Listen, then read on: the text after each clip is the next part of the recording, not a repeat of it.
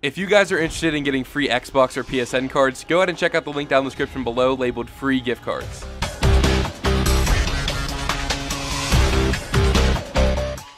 Hello YouTube, it's Urbo here, and today I'll bring you guys another paint job tutorial for Call of Duty Black Ops 3. Now today's paint job is a fire design, and I have it on the Razorback, which is my favorite SMG in the game, and I think it turned out really well. It really does look so good on this weapon. Also, another really cool thing about this design is that it's so easy to make. It actually takes advantage of how shapes in the paint job editor end up blurring when you zoom in really close, so that's how I kind of got that flame kind of look to the weapon that I think turned out so well. And also, another quick tip is to go ahead and use the Dante camo on top of this paint job so your entire weapon could look like it's covered in flames. I think it makes the paint job look so much better that way, but again, that's completely up to you. It's personal preference. That's just a little tip I had.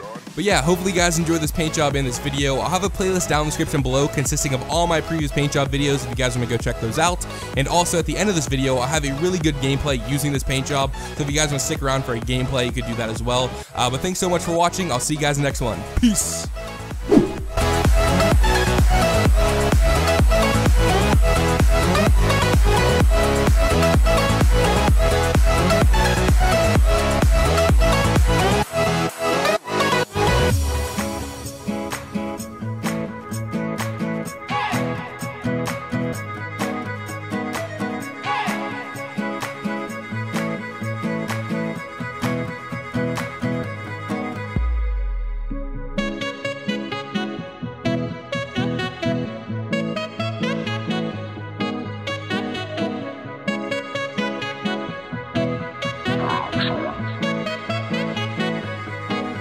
Son.